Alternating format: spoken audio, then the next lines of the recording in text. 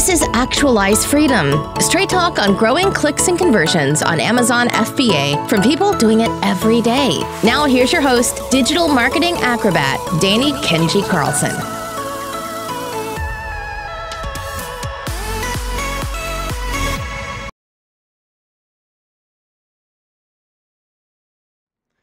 What's up, guys? Danny Carlson here with the Actualize Freedom Podcast, and this is going to be really relevant to you as an Amazon seller if you are getting smashed with crazy shipping costs, or you're not allowed to ship in as much inventory as you need into Amazon's warehouses. And we're only really at the start of Q4 crazy season, and it's only going to get worse, right? So this is going to be a super crucial episode to listen to if you want to not run into these massive problems in Q4, right? How do you fix the crazy shipping costs? How do you make sure you actually have inventory in Amazon warehouses to sell to your customers for November and December season? So I have on with us today here, he is from, you may have heard Nate Ginsburg's episodes on the Actualize Freedom Podcast. This is another member of Sellerplex, the same company that is coming on to talk about all these supply chain issues and everything like that. So we have is it Ivan Torlopov or Ivan? I'm totally going to butcher it. That's fine either way. Hey, Danny. Yeah, it's Ivan. I guess it's easier. Yeah. Ivan Torlopov joining us from St. Petersburg, Russia, which I've heard is a very beautiful place. But you just got back from a vacation over there. So tell us a little bit about the vacation that got you refreshed and ready to take on this crazy madness in Q4 here. Yeah, I just got back. I was just traveling here in Russia to some region, a place called Kazan. It's a beautiful town. I've never been there, and a lot of my kind of ancestry is from there. And it was a pretty amazing trip, and just how kind of deep I was able to get into that kind of sort of culture. It's a bit different from the main Russian kind of culture. So yeah. It was pretty cool. Went there for like a five days, had a lot of good food, and yeah, I just walked around with my family. Excellent. Well, I think most Americans listening here, they think Russians, they probably think about hackers and you know, all the crazy sides of Amazon, but it is actually a really beautiful country. So definitely recommend checking that out if you guys are interested in that. But let's dive into the meat and potatoes here. The actual money-making side of this episode is, how do we get around these crazy issues, or maybe not, we can't get around the crazy shipping issues in Q4, but what are some things that we can do to minimize the damage, right? Because I've heard shipping costs going up from, like, you know, what used to be a $4,000 shipment to like a $40,000 shipment, crazy stuff, right? And it's really damaging some Amazon sellers to the point where like some of them are just not able to do it even. So like, what's the current situation, and really what are some of the ways that you guys at Sellerplex have figured out to get around this? Yeah, thanks for asking. So yeah, I mean, generally the way I look at it, yeah, I don't think there's any sort of like magic wand kind of solution to fix it all in kind of one swing, right? But yeah, as long as you manage your supply chain at sort of an expert level, yeah, and like staying in really good control over your inventory and kind of what you're doing, you can exactly minimize the damage for your business.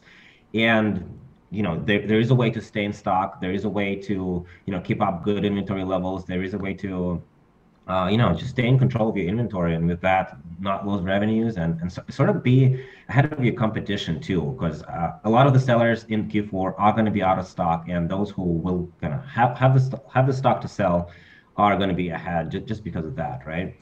And yeah, today I do really kind of want to dive into some specifics on how and what can be done to yeah, to manage this.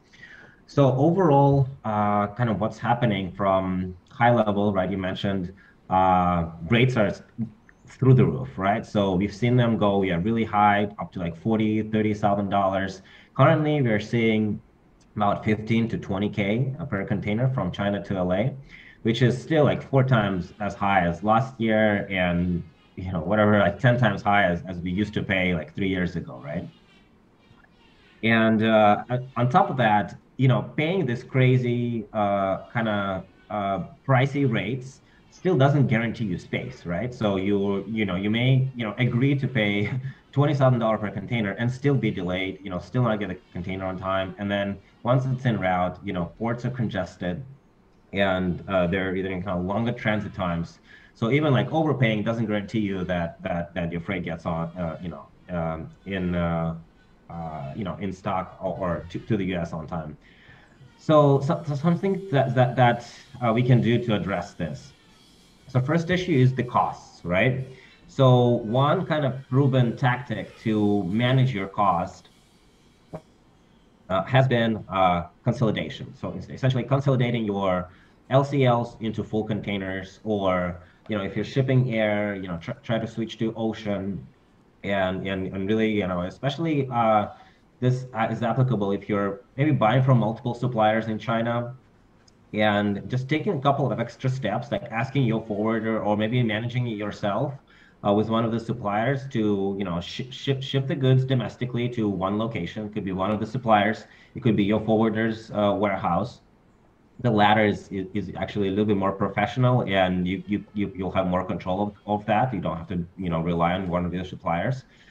So just have your goods shipped into one place and then consolidate to a full container, and it just has never been more cost effective than today to do that. So we are seeing about $10,000 to $15,000 in savings, like per container consolidation.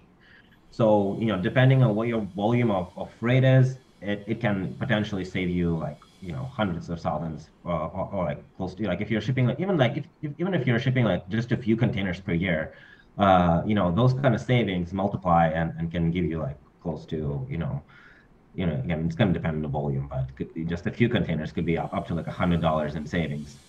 Okay, so what you're talking about here, to clarify for everyone, this is LCL shipments, so less than a container, less than one full container, but then you're getting, let's say all of your products together from your different manufacturers, if you have multiple manufacturers, and then putting them all to one freight forwarder to then fill a full container. Is that what you're talking about? Yeah, exactly. Thanks for elaborating on this. Yeah, exactly. Right, yeah. I know it can get really technical for some people when it comes to the shipping stuff, but this is why it's such a nightmare for people, is because no one likes to be talking about LCLs, and like it's not the fun stuff to be talking about, right? People want to be doing product launch promotions and all this kind of stuff, but if they don't have the product in stock, they're not going to sell or any promotions. Right, so it can be a little bit dry, but this is, like you said, this is the money-making stuff in Q4, right? The people who have the stock are the ones who are going to be actually selling the products. Oh yeah. So yeah, again, like exactly like you said. So a lot of the entrepreneurs out there, this is just a pain, a headache, and really consider hiring an expert to just do it for you. And essentially with this hire, you have to kind of find someone that can just run it on his or her own, and just like let you just confirm like quantity amounts every so often, but just do it for you. And so it gets to move to the next point in terms of what else can you do to save on your costs, right? You essentially do have to shop for rates every time you ship. So what it means is asking for quotes from multiple freight forwarders, and cost comparing, asking them about their space allocations. Do they have the space for the quotes that they're providing? Just really working with them in terms of the routing options and the cost options. And so that alone, again, can help you save like thousands of dollars per year, especially in this kind of market that's tight, and we see rates sort of all over the place. So just by asking a few forwarders, you can these days definitely be saving about like 1K per container, because again, rates fluctuate so much, and one forwarder could be quoting at 15 for instance, and another one at like 13.50, and definitely just seeing that comparison allows you to understand what's your kind of best option, and do that.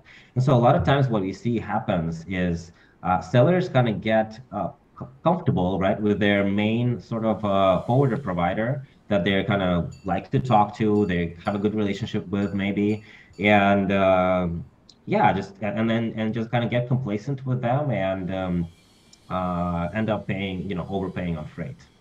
So that's also and that brings up a really good point too, that these freight forwarders might be really good for a period of time, but so many of the big freight forwarding companies just hit a point eventually where they just get really overloaded, right? They're a victim of their own success. So like it's a very common scenario where a freight forwarding company is going to be good for months and for maybe a number of years, and then word just gets out that they're an awesome freight forwarding company, right? They start getting a lot of referrals, or maybe some influencer has now shared them in their Amazon FBA course. Then now all of a sudden they have way more business than they can actually handle, right? Now they're a terrible freight forwarder. So you do have to watch out for that, as well as I love the tip you said that rates are fluctuating so much right now just because they're so much above the rates. You got to think there's probably some lower level employees who are just creating quotes all day. You can't expect them to be super on top of just getting you the best price all the freaking time, right? It's just someone just needs to get a quote out the door, and maybe they dropped an extra 1 or 2K on top of that quotation that he should have, right? Yeah, exactly. So do shop, do ask like multiple contacts, ask for referrals kind of within your field. Maybe someone's like working with that awesome forwarder who's awesome today, not like, a year ago, like you said, right? And then also what defines a good contractor, good forwarder there is someone who's going to work with you essentially with, making sure you get the space.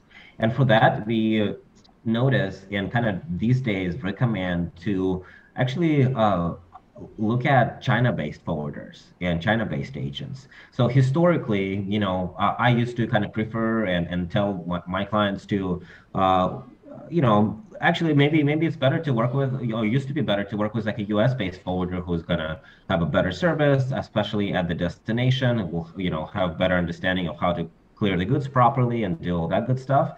But these days, because of all these space issues in China, it's actually better to work directly with the agents in China. So just be on top of them, like, in there, it's best to kind of talk to them during their business hours, because like if they say, all right, I have the container space, next week or whatnot, and just confirm it right away, because the container space, it gets booked at crazy pace these days, right? So you just kind of want to be on top of it and confirm your space allocation as soon as you get a good option. Yeah, that's a great tip there. And another tip for maybe a lot of the newer sellers who haven't done a whole lot of business with Chinese companies or Chinese agents in general, just get them on WeChat, right? WeChat is like the equivalent of like, every person in China is going to be using WeChat, and it's got a great feature where it will automatically translate in between your languages. So it's going to be so much better than, them punching your emails into Google Translate and then, typing something up and then them punching it back into Google Translate, right there. You're actually getting like a live translated conversation in Messenger. It's just a little bit more organic, a little bit better. So that's gonna cut down a lot on miscommunications and the speed of communication from my experience. Totally. WeChat is a way to go with China-based parties for sure. And I guess also on the subject of how you can work better with your freight forwarder, right? And how do we define like a good contractor? So it's someone also that will give you options in terms of routings, and you do also want to be proactive about it and ask your forwarder, right? What are the good routing options for my freight? What I mean here is, in the normal market, when there are no port congestions, where there are no delays, your routing most likely, right? It's the closest port to your supplier probably, or closest main port to your supplier. And then if you're shipping from China, most likely you want to go to LA, right? Because it's like the main port there. And that's in a normal case in a normal market. These days, LA is congested, and it's probably gonna get even more congested in Q4. Main ports in China, same situation over there. And so what you want to be looking at, maybe asking your forwarder, are there any like alternative port options? So to give you a specific example, right? So one of our customers was accustomed to shipping from Port of Fuzhou, right? And that happened like a few weeks ago. And the rates were at about like 20K from that port. And there's a port nearby called Xiamen. It's a little bit farther away from the origin point, so we had to overpay on trucking like a couple $100. And domestic, domestic trucking in China is pretty cheap, right? And so just by overpaying and taking that longer haul on trucking at the origin, we were able to ship it via another port, avoid congestion, and do it at a lower rate. And so we shipped at 17K for the ocean container. So essentially, overall, saving about 2,600 from this sort of an action step, if that makes sense. And so that's what I'm talking about. So just looking for alternative origin ports and alternative origin points, in China or wherever you're shipping from, and then same at the destination in the U.S. Right, so just it's going to depend on your on the specifics of your supply chain, and kind of just some context needs to be evaluated and understood in order to like give you like a clear advice. But for instance, avoiding LA and just shipping to like Northern California ports or Seattle could save you on the transit time. If it makes sense, you could also consider East Coast, right? So going to East Coast ports or even Texas. So that you can discuss with your forwarder and should discuss and should kind of consider while making the decisions on your routings. Yeah, that's a great tip too. And just asking, right? Like you don't even have to do all the groundwork as long as you know what the actual ports are that are somewhat close by, right? But if you don't ask for those additional options, those additional quotes, it's pretty likely that your forwarder is just going to give you, this is what it costs to go from here to here because that's what you asked for, right? Yeah, exactly. Yeah, exactly. Because for most, again, like, for most of the time, you're going to be talking to like a kind of mid-level manager at the freight forwarding company who gets bunch of requests every day. He's not gonna do the thinking for you unless he's a really good kind of point of contact that you found. Totally. Yeah, and the language barrier can be a bit of a mess too. So yeah, taking the driver's seat a little bit, but it's really just asking, right? You don't have to go do all this crazy stuff and make all the calculations and everything like that.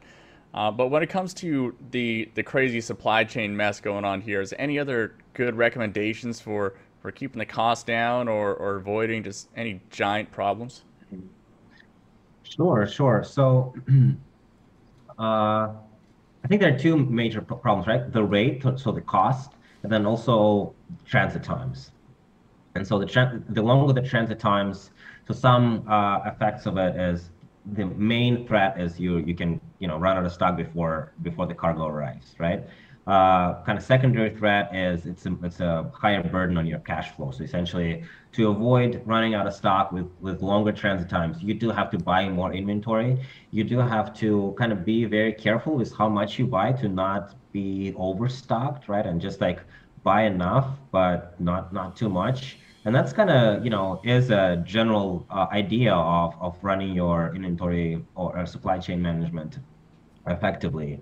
But in this times, you do have to be kind of really fluent and really kind of up to date with what's going on at each sort of leg of your supply chain. So if there's a delay at the origin, you have to consider that. Like if there's delay at the destination, you have to consider that. If there are like problems with clearing your cargo and you're seeing delays there, you have to think about your main KPIs within the supply chain. And the main KPI normally what we are considering is essentially number of days that you want to have within your supply chain, right? So what I'm to give you an idea, so right now you want to have, like, if you're shipping from China via ocean and your production times is more or less normal, about 30 to 40 days, you want to have at least 200 days worth of stock overall within your supply chain, and probably actually a little bit more than that. So 200 to 220 to just to account for all of the foreseen delays, account for all the kind of unforeseen delays. And then the challenge is also how do you calculate, like, what sort of sales daily sales level do you use to calculate those 200 days, if that makes sense. So because your sales trends, like per SKU, they also fluctuate, right? So it can go up and down, and the way you analyze your sales trends and what, the question is like, what do we use as your average daily sale to forecast your inventory?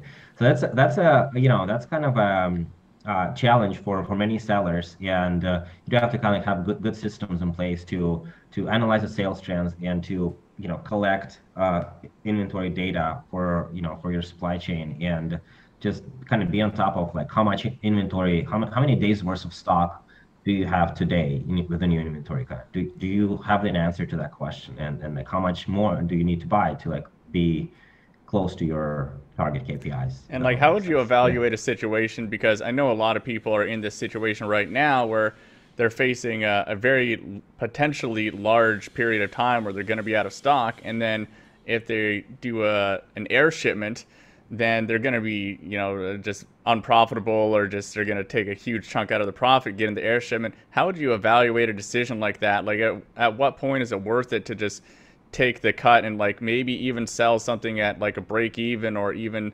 losing a little bit of money just to stay in stock and actually keep your product selling?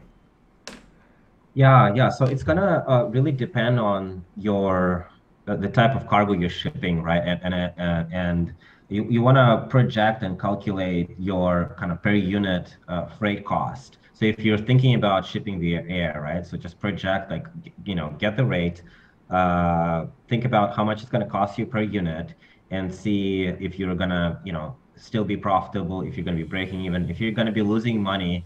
It's also acceptable, right? As long as it's, it just depends on the kind of volume and how much you're going to be losing in this sense, right? So some techniques, right? So if you're know that you're running out of stock, right, and you have maybe a large order in China that's ready to go, so you can split ship, right? So you can ship just a bit of it via air, just to remain in stock or get back in stock sooner, and then ship the rest via ocean. And here the bit of a challenge is also to calculate how much cargo do you need to ship via air, right? So you have to think about the difference between kind of when your chaser ocean shipment is going to arrive, the difference in terms of transit times and number of days, how much you want to cover with that air shipment in terms of number of days, and what is the sales level per day that you want to choose to calculate that. But once you do that, it's like overall you can do split ship a part via air. And then another thing to manage your transit times is actually these days they're faster, less than container options, like freight options, versus full container FCLs, right? And this is actually a kind of different. So it's a new situation on the market. So before, LCLs, or less than container shipments, always used to take longer than full containers. Now they're kind of fast boats, what they call them. I think it's called Matson. It's like the main kind of go-to fast boat option for LCL cargo. That allows you to, it's kind of like a sweet spot between normal ocean, like full container shipment, and air. It's going to be more expensive than full container, like on a per unit level, but it's going to be a lot less expensive than air, and can get you, back in stock or avoid out of stock. Just by choosing that option. And also, again, it's a very odd time. So some things that we're seeing actually, so before I was talking about going and consolidating your less than container shipments into full container shipments to save on cost. But we're actually now seeing also for some sellers, it makes sense in certain situations to avoid out of stock, is to go from full container to LCL, to like fast LCL, to be able to, and so the reasons why people are doing it is to get the space. So it's actually a little bit easier to get less than container space than full container space. And then also, get that fast transit times and fast port processing that this fast LCL option is providing these days. Yeah, just finding that balance between the profitability and the speed, the whatever it makes sense for your situation, because it's so complex right now. I swear we're gonna see like Somalian pirates just start to jump into the space and start getting shipments for the Amazon sellers. You know, like if I was a crew of pirates in Somalia right now, I'd be sailing for China to go pick up some Sure. products. Sure. That's a good business idea. But Ivan, we're coming to the end of our time here. There's one more thing I really wanted to touch upon before we wrap up here. It's something that a lot of sellers are also having problems with right now, which is the inventory limits. And I know there's a lot of confusion around the Amazon seller space right now about exactly how to, I don't want to say manipulate these numbers, but how to make them go in your favor, right? So just talk a little bit about like what do you recommend for people to really handle the inventory limits and not be stuck in a situation where they can't ship in enough inventory? Sure. Yeah. Thanks for asking. So I mean, from high level, yeah. What main factor is your IPI score, right? And so by managing your IPI score, in kind of like it's like a long-term game too. You do have to kind of do things right in terms of your Amazon specific supply, part of the supply chain management to keep it up, right? Um, but if you're in a case where your IPI score is low and your limits are really hitting, and maybe you're getting desperate because some of your main sellers are running out of stock, and you just, and Seller Central is not allowing you to create a shipment, right? So in those cases, we've seen sellers and successfully use some techniques. And so, for instance, this tool called Shipment Maker Pro has been a lifesaver for some sellers.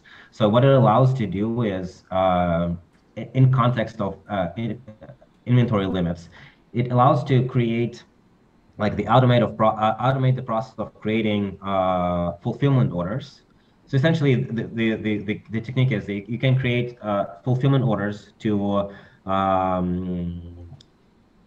to have the system think that you're going to be shipping out shipping inventory out of Amazon, and then it will allow you to create shipments after that, and then within a couple of weeks you can delete the fulfillment orders and not actually remove the inventory.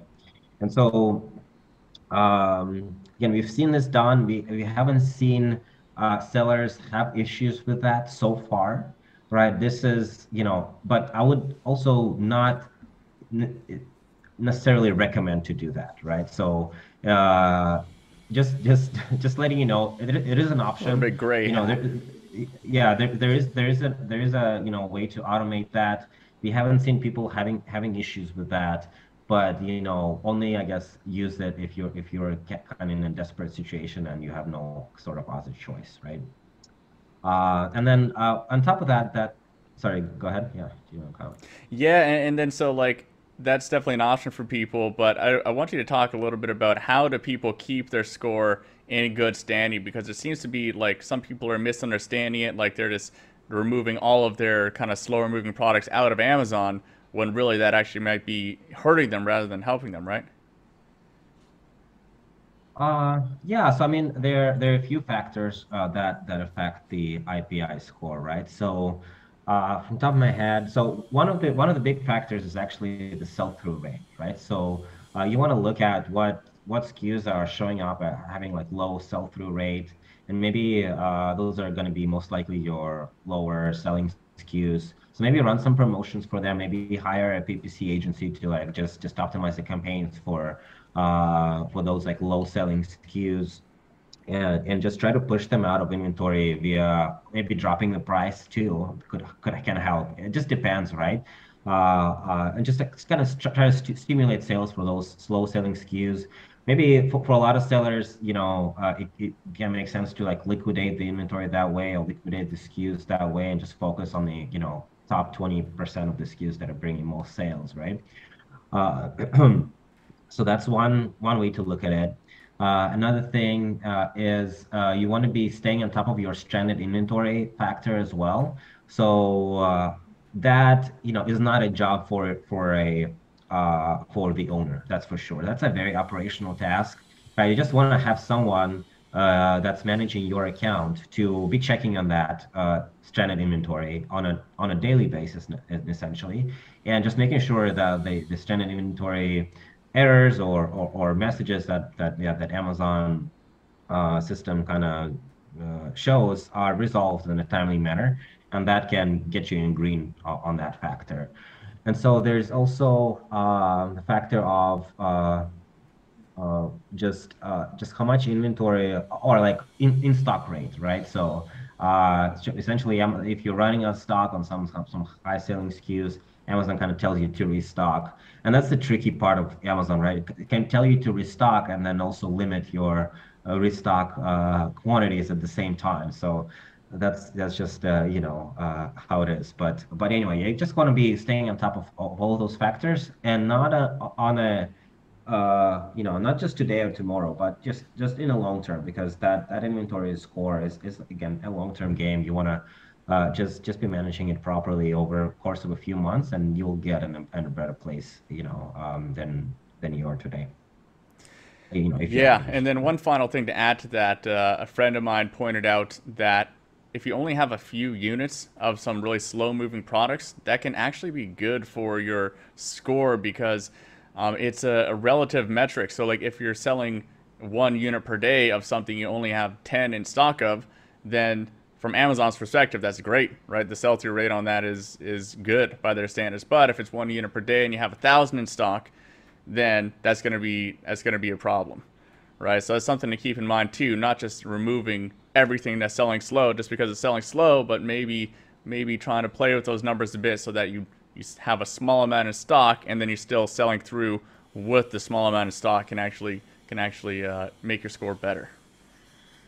Yeah, makes good sense. But awesome, Ivan. This has been a really useful episode for people. If if you guys are still listening here, your head is probably spinning, and you've probably been smashing your face against your computer screen for the past couple months here, trying to get this stuff figured out. And maybe you lost a bunch of money, but hopefully this will at least help you get a few $1,000s back over your next shipments over the Q4 season, because these small things can really be the big things when it comes to the big gun time, Black Friday and December and all that crazy stuff. So thanks for coming on here, Ivan. If people want to reach out to you or learn more about Sellerplex, where's the best place for them to do that? So our website is sellerplex.com. Can we maybe also link an article on the subject that we have on our blog? Yeah, absolutely. That'll be podcast? We'll put the link to that in the show notes. KenjiROI.com/blog in the show notes of this episode here with Ivan Torlopov. We'll put the link to that blog here. I have it in front of me. Very thoroughly goes through most of the stuff that we talked about today, the routing options and all those kind of things. So it's kind of like your guys' notes for today's episode here. Yeah, there you go. Yeah, so happy to, feel free to reach out. Happy to, give some free consult and just like understand your needs a bit better. And so do not hesitate to hit me up. Yeah, and just to clarify for everyone here who's interested in talking to you guys focus on supply chain, logistics, kind of like the operations of FBA businesses, right? Yeah, that's one of our core services. So a big kind of part of our team does that. We do have a department also that does Amazon account management. So things like monitoring of stranded inventory on a daily basis can be done, by our team. A lot of the folks out there that work for us are actually former seller support guys. So like people who used to work directly for Amazon, and they do understand the kind of ins and outs of Seller Central really well to help the sellers out there. Awesome. So hope you sellers out there were nice to the seller support agents there, because later you might be working with them. So there you go. Be nice to the seller support agents. But awesome, Ivan. We'll put the links to that in the show notes at kenjiroi.com/blog. And thank you so much for your time. And everyone listening, go out there, make some money, and hope you have a good Q4 season. See you next time.